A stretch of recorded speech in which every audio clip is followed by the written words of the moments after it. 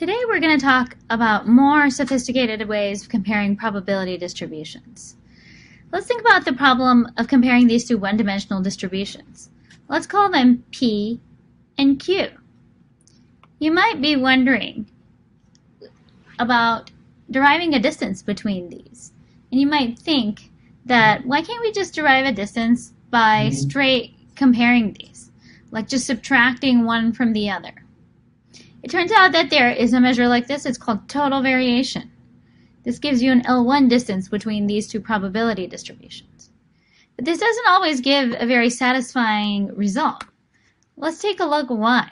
Suppose you had these two probability distributions, P in red and Q in blue. Because they don't have any support in common, if you subtract everywhere where P is positive from Q, then you'll get all of P integrated, and this integrates to 1. Same with Q. So if you add those up and multiply it by half, you get 1 as the distance between these two probability distributions. And you always get that when the distributions have disjoint support. But let's take a look at these two. Now, these two distributions to us look a lot closer. They peak in similar places, and they have lows in similar places. And yet, the total variation distance here is also 1. So there's something wrong here. Our intuition says that these are further apart than these. And the key insight here is that it's not always correct to compare probability distributions in a vertical direction. Actually, this horizontal direction of how displaced one distribution is from another along the x-axis gives rise to a notion called ground distance. And it might be important to take into account the ground distance when computing a distance between probability distributions. This gives rise to the class of distances that are called optimal transport or earth movers distances. Each of these distances uses something called a ground cost. The ground cost is the cost of moving 1 point or 1 unit of mass from one place in the ground space to another. Effectively, EMD metrics lift the ground metric defined between points to compare entire data sets. And let's see how they do that. They do that by way of something called transportation cost. A good analogy for this is actually this earth movers vehicle. This vehicle is literally transporting a pile of dirt from one location to another. And if you measure how much work this vehicle is doing, then you get an idea of how distant those piles of dirt from the beginning to the end were. The earth mover's distance between two distributions, similarly, is proportional to the minimum amount of work required to convert one distribution to another. Why minimum? It's so that you're not counting the distance if, let's say, the vehicle moves all around. It moves all around the city, but you want it to go directly from one spot to another. In order to solve this kind of problem, you need to solve an objective function called optimal transport. And this objective is a constrained optimization problem. Let's see what the constraints and the optimization are. The optimization is to come up with a valid transport plan gamma. This is a capital gamma here. This valid transport plan is actually a joint probability distribution. So you have the distribution P sub r here and the distribution of P sub theta here, and you're looking at couplings between those. Each entry in this joint distribution says how much of the mass from here you need to distribute to each of these bins. But you can't just use any valid transport plan. A valid transport plan is just one whose marginals agree with the two distributions. You want to use the best one possible given this cost. This cost is given by this ground distance matrix D. This ground distance matrix, if you keep the mass in its place, is 0. But if you move the mass farther and further from where it started, you incur greater and greater costs. So the cost of a transport plan is just pointwise multiplying this matrix by this matrix and summing up all the entries, and it's given here.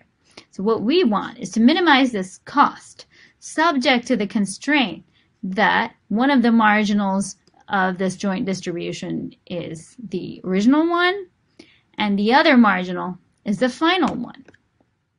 So at the end of the day, the transport plan will tell you what you do with the mass in each bin and how you spread it out to bins in the target distribution. When it's viewed as an optimization, it becomes quickly clear that this is actually just a linear program. So you're minimizing the total cost subject to these two linear constraints. So you can solve this with an LP solver. LP solvers are pretty fast, but they're not infinitely fast. They're still an optimization. So this could give rise to more creative ways of solving this. And one of the more creative ways of solving this is to look at the dual of this linear program. Now, I won't get into a lot of linear programming theory, but whenever you have a linear program that's a minimization in its primal form, you can turn it into a maximization problem. Basically, somehow, the constraints become part of the objective, and the objective goes into some constraints. When you take a look at this, actually, instead of trying to find the transport plan, which is the vector that you're trying to minimize for here, you're trying to find a different function y. And this different function y actually maximizes the difference between these two probability distributions. And this is called the dual form of EMD, and it involves trying to find a witness function. Now, what is a witness function? It's any function f that maximizes the discrepancy between these two probability distributions. So you have this function f, which takes on high values where p of r is high, but very low values where p of theta is high. So it somehow exposes the difference between these two probability distributions when you take the expectation of this function with respect to each of the probability distributions. So how do you find this kind of witness function? In general, it's also a maximization objective, and in general, it wouldn't have been any faster. But you can use a lot of tricks to find this witness function. Let's think about one trick. One trick is just to take the histogram, which represents the difference between two probability distributions, and use a clever way of decomposing it. So one proposal has been wavelet EMD, where you take the difference between two probability distributions as a difference histogram, and you wavelet transform it. Since wavelets are a rich basis, this is an approximation of a function that maximizes the discrepancy between these two probability distributions. We recently had a paper on this kind of idea called diffusion EMD. Diffusion EMD takes histograms at different scales of resolution, and it does the histograms on a graph by using graph diffusion-based kernel density estimation. Then it takes the difference of these multi-scale histograms with each other. This gives you an earth mover's distance. So again, usually the pattern with a dual EMD is to find histograms with different sized bins of the same two distributions and to subtract their histograms at many different scales. Now let's think back to total variation. Total variation had a problem because it was just comparing distributions pointwise. But the way that this is solved in the dual form of the EMD is we're not just going to use one bin size, we're going to use wider and wider and wider bins. So now if you go back to the problem we're having here, if you used a much wider bin, then these two distributions would occur in the same bin. And at that level of resolution, they'd have no difference. Whereas this distribution would not be different in many different scales of bins. So it would be clear that this distribution comes close together at smaller scales of histogramming, and this distribution only comes together at wider scales of histogramming. And this is actually the key to the dual form of the earth mover's distance. Let's go further. Let's think about whether density estimation is even necessary. Do we even need density estimation to compute the distance between two probability distributions? It turns out you actually don't need an explicit density estimate. You can actually use an affinity kernel defined on data to compute a distribution distance. And how do you do this? Using our old tricks of a distance matrix between the data and converting that to an affinity matrix.